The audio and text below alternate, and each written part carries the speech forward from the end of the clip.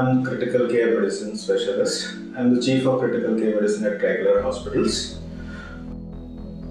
I have done my basic MD and thereafter I completed my fellowship in critical care medicine, and post that I have trained for fellowship in extracorporeal membrane oxygenation from France.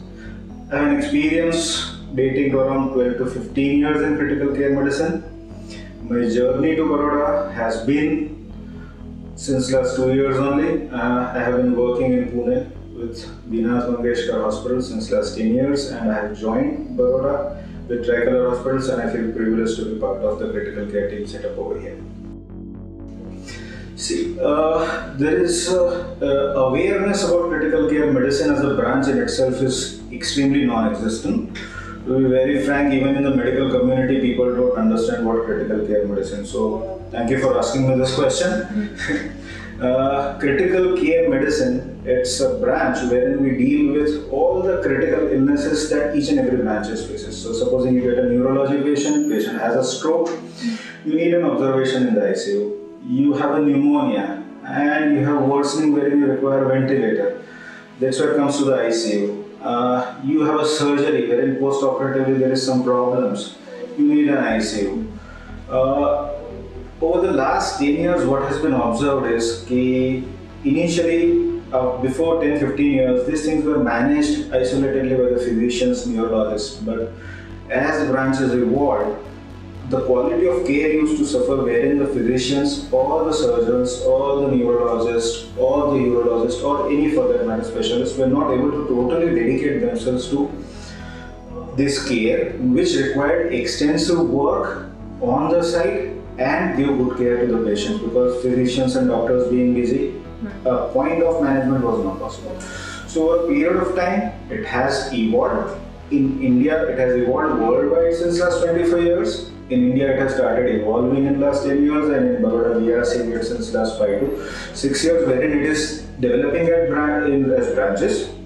So when I say critical care medicine, it's an extension of all the branches of medicine, and any patient in any branch who becomes ill to the extent that requires support systems, or their systems needs to be monitored in an intensive care environment. These are the patients which come to us in critical care medicine, and in a layman language, it's like coming to an ICU and getting yourself monitored and treated with a specialist team of doctors who specialize in this branch. I would say critical care medicine, I say to each and every time, we are the jokers of the pack. You keep us in any game, we are there to be won. So what I do in critical care, or what we do in critical care, I'll start out first. Critical care is more of where we enter into picture any breathing difficulty, wherein we need to support until the disease process heals up. Or blood pressure staying low, wherein we need to support the blood pressures wherein this. So it's more of an invasive monitoring and invasive support of the system, be it you call dialysis, be it you call a ventilator support system, or be it you call invasive blood pressure monitoring and all those stuff. So over a period of time, I keep on talking to the relatives, and since what I have felt a perception since last 10 years is, the first question when I tell the patient needs to be kept in ventilator, I see a depressed face of a relative, and they are always hesitant, like, oh God, now my patient is going to be on ventilator, and is he going to come out, or is it the dead end and is the doctor is just pulling on? And sometimes बहुत बार ऐसा question भी आता है, sir patient तो ventilator पे लगा दिया, हमारा पेशेंट गिर भी नहीं रहा है, डॉक्टर ने ऐसे ही लगा दिया है. Now this is one of the most common misconceptions.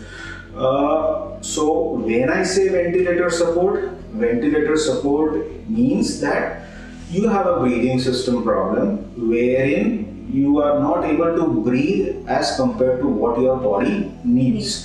So in that way, in that case, so as to prevent my patient to get exhausted during that procedure, I need to support him with a ventilator. It's like I have a fracture, I am not able to walk, and I can't walk straight away right now, I need a stretcher for some time. So it's like carrying my leg and knee on the stretcher. So when I say I am put a ventilator, it means that my lungs are not good enough to put up the requirements of the body. So I now put my lungs on an artificial machine, that is a ventilator, and then help the body to deliver good amount of oxygen, wherein I can maintain the supply side of the body, and that helps in my patient's recovery. It's not a game changer per se. Game changer would be addressing or treating the basic disease. So it helps me find time to treat my disease. If I am not able to support the system, I won't be able to find time. So what I say is ventilators is like a support system wherein I buy time to treat a pneumonia or treat an infection or to treat an abdominal infection or for that matter any kind of thing. I just buy time, and so that drugs work, and once that drugs work, patient comes up. So when someone asks me the question कि ventilator पे लगा दिया है बाहर आएगा नहीं, my question should not be this. Question should be, is the disease treatable or not, for which the patient requires ventilator. So for any layman coming to the doctor, I would just ask them to remember this. When someone says कि your patient needs a ventilator, don't ask ventilator में से बाहर आएगा नहीं. Ask whether you are going to get treated out of this disease or not, or whether the disease potential of treatment is there or not, because that's where the confusion goes away. If we know that the disease is not treatable, then to do or not do, that's all a subjective thing. So yes, ventilator पे से patient बाहर आते हैं, and many amount of patients do come out. Thank you.